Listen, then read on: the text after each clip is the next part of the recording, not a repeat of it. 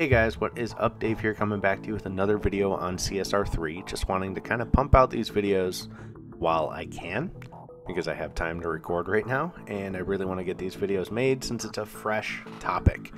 So today's video is going to be just digging around CSR3, showing you the early access, showing you every single thing that basically nobody else has done on YouTube yet. So we're going to start right here from the home screen. It does have a corny storyline. It does have a single player mode. I have not yet seen multiplayer, so that might turn off a lot of people to this game compared to CSR 1 and 2. But remember, this is early access. This is version 0.8.0. They might not even be focusing on that yet. They might be focusing on other things. Like, for example, you can't do the whole like CSR 2 thing yet where you open the car doors and stuff like that. So that might be coming later if they do add back in features from CSR2. But right away, let's get started. We'll go through the different car brands and talk about it.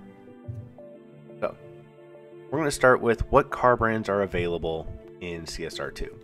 There's Acura, Alfa Romeo, Alpine, Apollo, Aston Martin, Audi, Bentley, BMW, Bugatti, Cadillac, Chevy, Dodge, Lambo, Koenigsegg, Jaguar, Hennessy, Ford, Ferrari, Lexus, Lotus, Maserati, McLaren, Nissan, Pagani, Porsche, and Toyota. Now let's see what cars are in the game. Oh yeah, I forgot, you just collect them. Anyway, sorry, hold on. So first up, we got Acura. What's in the Acura section?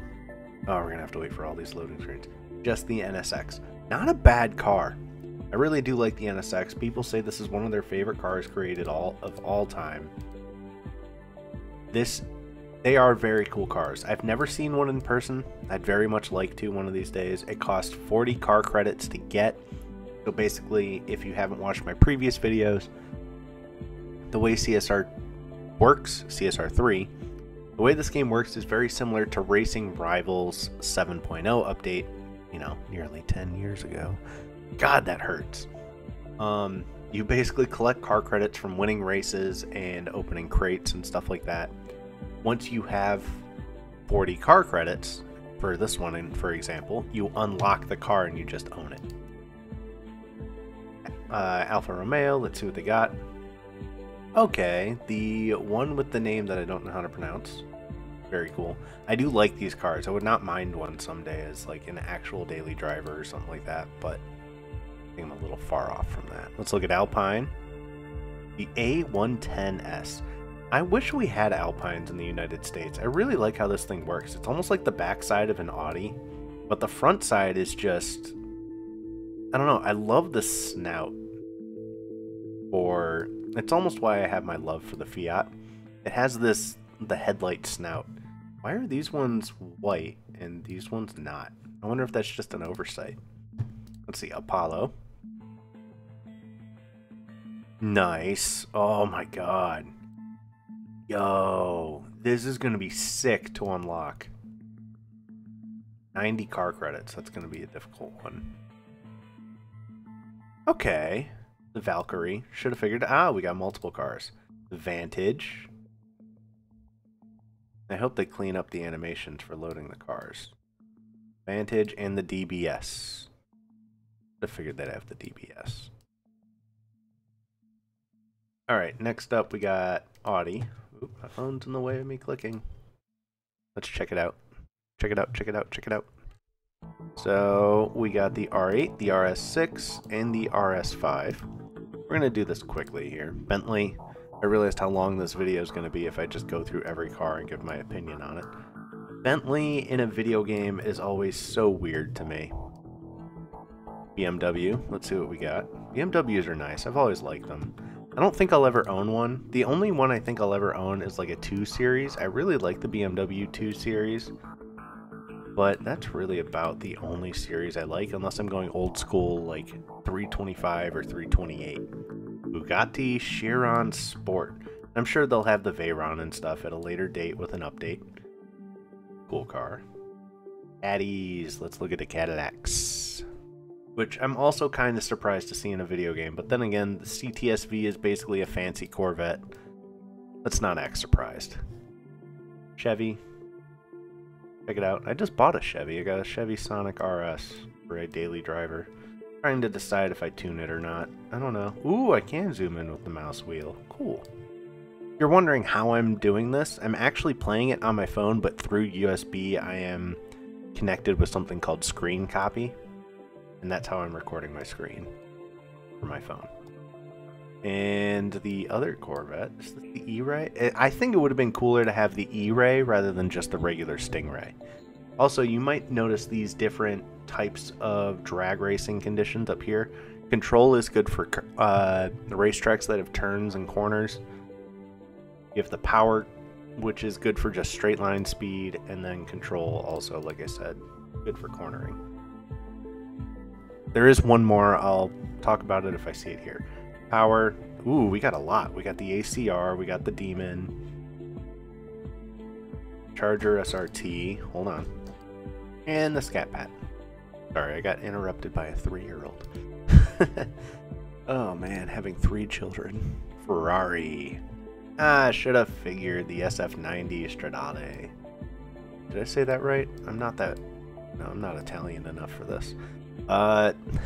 Probably not Italian at all. Competizone, nice. The 812, sick car. The F8 Spider. So far, this is the most cars we have in one brand is the Ferraris. It looks like. Dude, this thing is sick. It really kind of makes me think of like, if they turn this into a hatchback, this car would be insanely awesome. I don't know why a Ferrari hatchback in my mind is just like the best thing ever. Maybe this kind of qualifies as one, but I'd want like a 4-door with back seats. This thing would be sick. There we go, back to the Stradale. Ford, let's check it out. Ford, we got the Ford GT. We got the Shelby GT 500, sick. And we got the, okay, it's the Mustang GT. I was very confused seeing GT and GT. I was wondering if this is an older Ford GT, but it's not. Alright, let's go Hennessy. I could use some Hennessy in my life today. Venom F5. Sick car, man. Sick car. Go Jags. I would love to have one of the V12 Jaguars sometime soon in my life. I think that would be a really cool thing though. Okay, we got the Project 8, the XESV, pretty sick. It's like a family sedan turned race car. I kind of like it. The F-Type R, okay. Never heard of this one. Cool little car. I don't know, I'm not a biggest Jaguar fan. I just want the old school V12. Oh, the Jesco Absolute. Man, I can't wait to get to a point that we can unlock all this stuff and actually run it. Oh, such a cool car. I love what Koenigsegg is doing. Koenigsegg? I don't know how to say it right. We got the Revoluto. I don't know, like I said, I ain't Italian. Sick car. We got the SVJ. I have ridden in one of these. Oh my god, the one that I was inside of was the SVJ. It was this one specifically. It had Agrapovic exhaust on it. One of the loudest things I've ever heard. And then I tried to race the owner. I believe it was in my Fiat. That was a mistake. I got chewed up. Anyway, and we got this guy. Cool. Cool. Lexus. Classic car company. I should have figured it was the LFA. I was expecting it. This game is nothing but like crazy nice cars. And I almost don't like it. All that's in this game is like the collectible, you know, it's not cars that me and, you like, an average money maker, let's say, could own just at any time. It's not like, there's not like a Honda Civic, or actually there's not Honda at all. Go look at Lotus. But there's not any cars so far that I've seen that are just like in the reach of a normal person that makes like $50,000-$60,000 a year. And I almost don't like that in racing games. Let me buy the cars that are also in my reach. Yeah, it's not the same as driving it in real life. This thing is sick, the Amira. But at the same time, I don't know. I just like collecting the cars I have in real life on a video game, which is why I was so happy when CSR2 had the Fiat 500 Abarth. I don't know of any games that have the Chevy Sonic, though. As far as I'm aware. Maserati.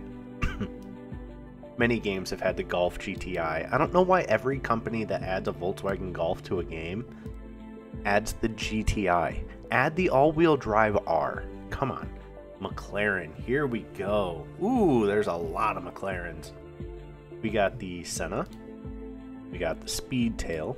We got the 765 LT. Sick. We got the Artura. I don't know this one.